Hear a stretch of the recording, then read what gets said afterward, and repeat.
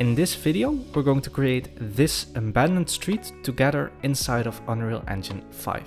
So let's go. Make sure that when you create a new Unreal Engine project file, that you go straight to the plugin menu and enable the modeling plugin.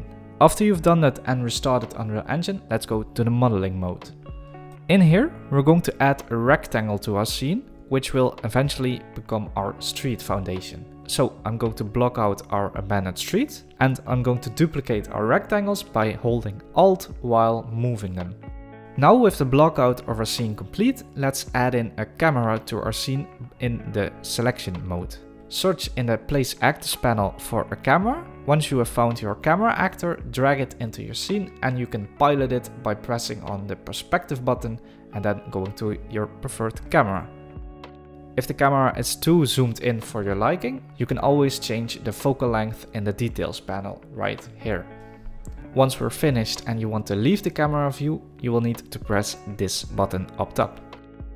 Now let's firstly add some surfaces or materials to our scene. I will do this by opening up Quixel Bridge. You can also use third-party websites, but Quixel Bridge is very easy and integrated in Unreal Engine. Once Bridge has opened, I will go to Surfaces and choose Asphalt. In here, I will choose 3 different types of asphalts that I want to combine into a single material blend. Once downloaded, press Add to add them to your scene. Normally in Unreal Engine, you can easily create material blends, but for some reason in the version 5.2 it's a little bit broken, so I will just create one manually. With a material blend, you can easily paint between the different surfaces that the blend is composed of. This way you can create really unique surfaces. Once done, let's add the material blend to our rectangles to form our street. Now the fun part begins. We're going to add models to our scene and create a nice looking environment. So let's open up Quixel Bridge again and go to the 3D Assets panel. In here there are a lot of different assets for all different kinds of projects, but I will mostly search in the street category. If you want to download a 3D asset, you can do that in a bunch of different qualities. I will choose the nanite quality for a lot of them, but your models will look just fine if you use the medium quality. You can find all of the 3D assets that you've downloaded in a new 3D assets folder in your content browser. To add them to your scene, simply select the static meshes and drag them into your viewport. Once all of your models are added, let's start building out the foundations of our scene.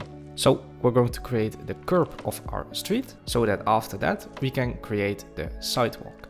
Of course, in the creative process a lot of trial and error has to be done, so the sidewalk that you see right now will be deleted later and swapped out for a better one. Now we're going to add decals to our scene, because with decals you can make your scene look really high quality and really detailed without actually doing all that much.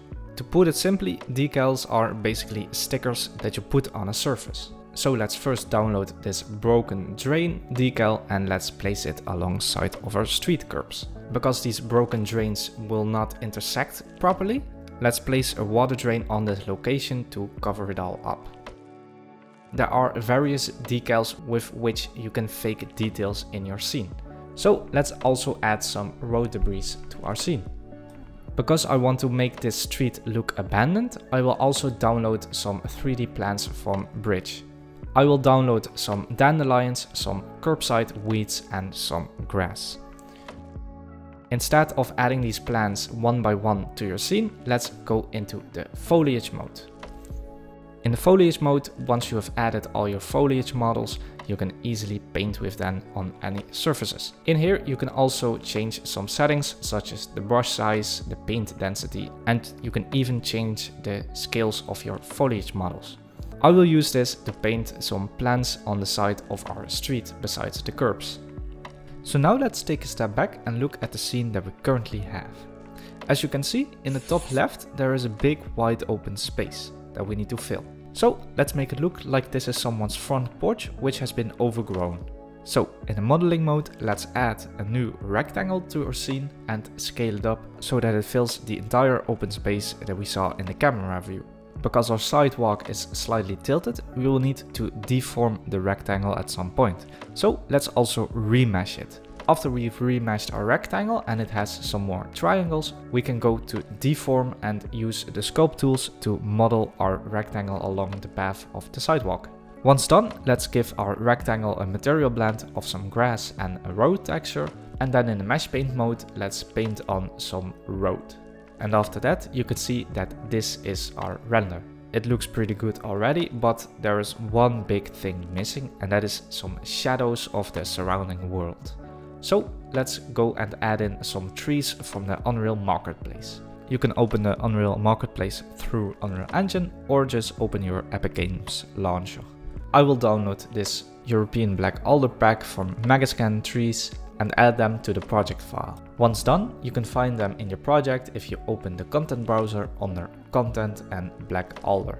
I will add the simple wind foliage models to our scene because the Pivot Painter ones are a lot more intensive for our computer. So in a foliage mode, I will just add them to our foliage, and I will only have one tree at a time selected, so only that tree will be painted. As you can see, because these trees cast a shadow on our road, this makes our road look a lot more realistic already. So let's add some different kinds of trees to our scene, and I will also add a tree on a separate plane so that I can move that plane around to place the shadow exactly where I want it to be. So now let's make the front porch look a little bit more realistic. So let's add some grass clumps to our scene and paint them on the plane with, again, the paintbrush in the foliage mode. Let's also add some different models to our scene to add some variation in the front porch.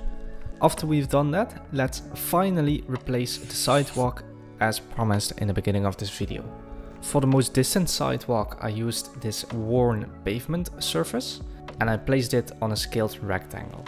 If your rectangle is not perfectly square, you may need to open the details of your surface and tile it to make it fit correctly. For the sidewalk closest to the camera, I used this broken sidewalk tiles surface and I placed it on a rectangle and added some displacement to it. First, you will need to remesh your square and give it a lot of triangles. Then add a displacement modifier and change the displacement type to texture 2D map. In the displacement map, add this weird yellowish texture that you will automatically get when you download a Megascan's surface. Make sure that you also set the channel to blue.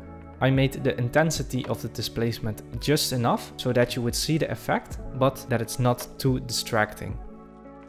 To make the sidewalk look extra abandoned, I scattered some extra foliage on top of it. Because I added a material blend to our street, in the mesh paint mode, I will paint some extra fresh asphalt patches. Besides all of that, let's go crazy with a lot of different decals to make the scene really look abandoned.